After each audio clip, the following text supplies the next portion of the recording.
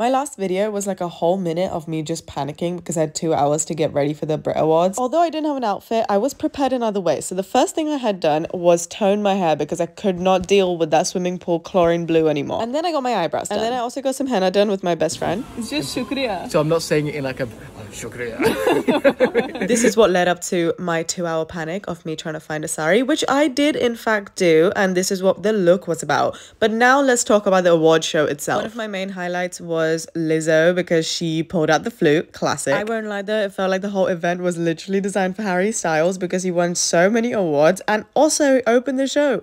But no complaints here.